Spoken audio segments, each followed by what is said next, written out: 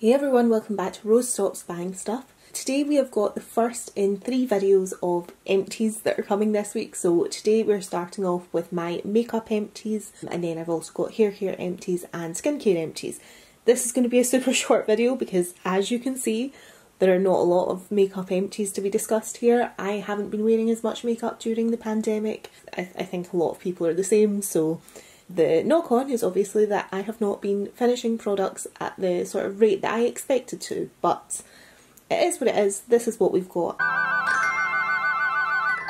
So we will start off. I have finished a primer, and I'm also just going to put it out there that we need to ignore my nails because I haven't actually painted my own nails in years pre-pandemic, so I'm not any good at it, is what I've found out. So let's just acknowledge it. They're terrible. Let's ignore them and move on. So I finished up this product from number 7, and it's their Skin Illuminator. So I used this kind of both as a primer, which is what I had initially put it down as, and also a liquid highlighter.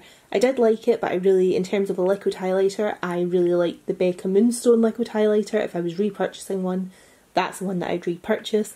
And in terms of primers, because I've got oily skin and not textural issues but pore issues, I tend to prefer primers that are a little bit more kind of silicone-y and more about smoothing over and kind of creating that canvas for my makeup rather than illuminating. Again, because I'm oily as well, my skin is the flip side, the upside of oily is that my skin has a bit of a glow anyway, and I feel like once I put my foundation on and whatever, that does come through whether I want it to or not. Half the time I actually don't want it to, and I get more use out of using like highlighters and things when I want them after I've used my foundation than I do from a primer. So I did like this, but I wouldn't repurchase it. This was worth $4.33. I finished this foundation from MAC. This was their Studio Sculpt foundation, and this was worth $35. I have had this for absolutely ages. I feel like it kind of wasn't great towards the end, but I have had this for so long that it probably was just the case of the formula had actually turned. So I'm glad that it's used up and I'm glad that it's out of my collection, but I wouldn't repurchase it. I also finished up the first corrector. I have 2 green correctors and 2 under eye correctors entering this year, so this is the first of the green correctors out, and this is the mini size, so I decided to use that up first. And the other one that I've got is the same product but in the full size. So this is the Dr. Jart Cisa Pear Tiger Grass Corrector, and this size was worth $18. I didn't love this. I didn't do my research properly. I've kind of spoken about this already.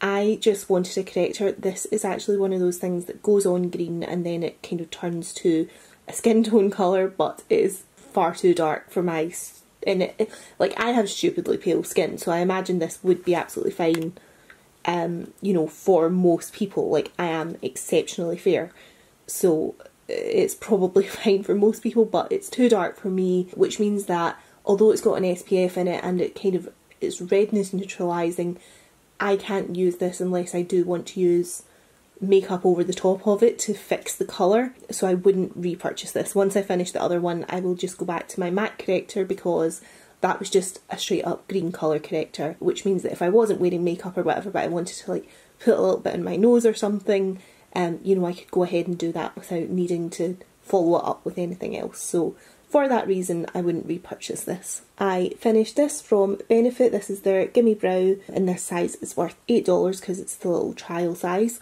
This was fine, but I just prefer a brow pencil and then a clear gel over my brows. I'm not really, like, I've never used the boy brow or anything like that.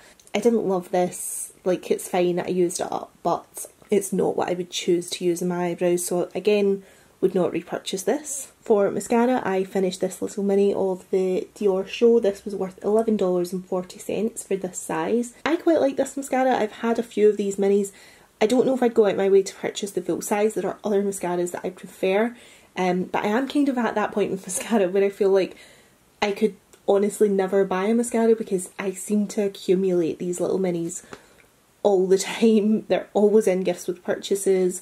And, you know, brands are just, they seem to have them to hand out, even if it's not an official gift purchase. If you're buying something I feel like I get given a mascara along with it half the time. So if I got more of these minis, I would finish this up. It's one of those ones that's a really sort of big bristly brush. I do technically prefer more of a sort of plasticky brush, so I'm eking out the last of my NARS Climax mascara at the moment, and the way that I feel at the moment is that that's the one I would repurchase if I was going to repurchase the mascara. Wait, and I'll get that actually to show you the two ones. So this is my NARS Climax. This isn't an empty because it's not done yet, but it's nearly done. But the one that's on this is quite big, but it's more plasticky than these big ones usually are. I don't really know if you can kind of see that on camera or not, but no, you really can't really see that at all. Like, it is still a sort of like, if I bring this right up, I don't really know if you can see, but this gives really, the NARS Climax mascara, it gives really good volume, which is what the Dior Show is really good for doing. But because this is a more plasticky brush, even though it doesn't particularly look like it on the camera, this is really good for separating the lashes, so I feel like I get length and definition and volume from the NARS Climax, whereas I do feel with the Dior Show, although I would absolutely use it up again, it gives volume, but it does that thing where it sort of clumps your lashes together and things. So the way I feel at the moment, the only mascara I would go out my way to repurchase would be NARS Climax. But anyway, detour through the mascara comparison. I've now got mascara on my nail. My badly, oh my god, look how bad that, we can't even talk, let's not talk about it. But yeah, so I finished that and it was worth $11.40, and I wouldn't rush to repurchase it, but I would use it again if it came my way, which it probably will in the future. I finished a lip gloss, so this was in my first ever project ban, which was not last year but the year before, and I made really good progress on it that year, but I never quite finished it. And although I am trying to rotate through my things this year, I knew I was quite close to the end of this, so I took the stopper out and got everything that I could get out of it. So this was the Marc Jacobs lip gloss in the shade Allow Me. It was worth $8 for this size. This was again a gift with purchase. Oh no, it wasn't actually, this was a Sephora birthday gift actually, I think is where I got this one. What I'm saying though is that I didn't pick this colour to purchase, but I do like this formula, and I have actually purchased a full size one of these lip glosses in a different colour since trying this one out, so I do like the formula.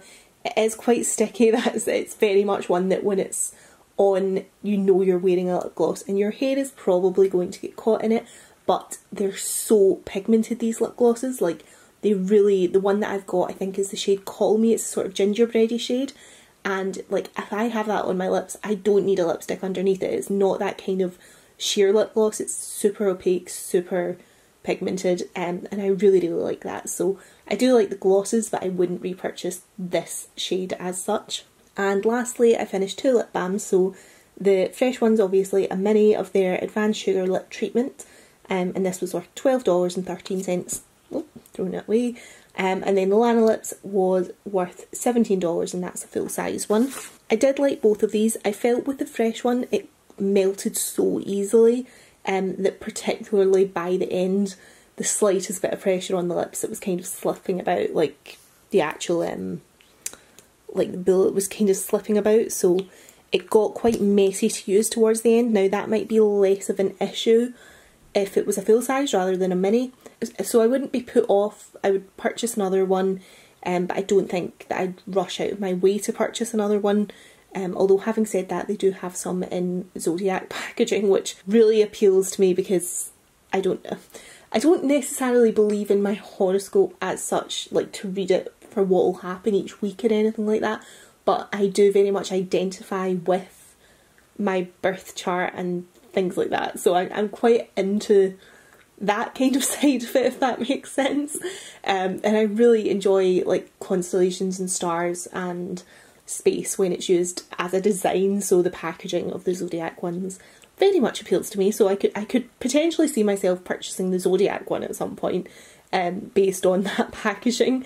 And I like the product enough that I would use it up. I would buy it based on that packaging and I would use it up, but other than for the packaging reason, there are other lip balms that I would repurchase over another one of the fresh ones, and the Lana Lips is one of them. Now this is more of a liquidy one, so it could get slightly messier to use, which the fresh one, because it was in a stick, in theory should have been easier to use or neater to use, but that kind of fell apart by the end of it, as I said, because it was so melty. But I did see a huge difference in my lips when I was using this Lana Lips one, so I would definitely go back to this. So those are all my empties for makeup for this video.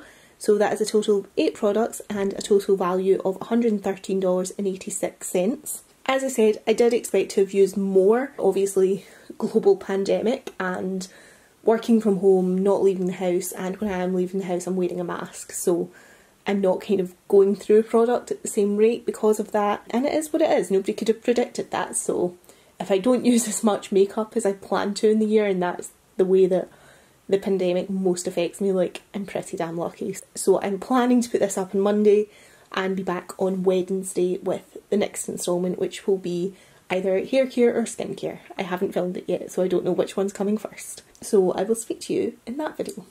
Bye!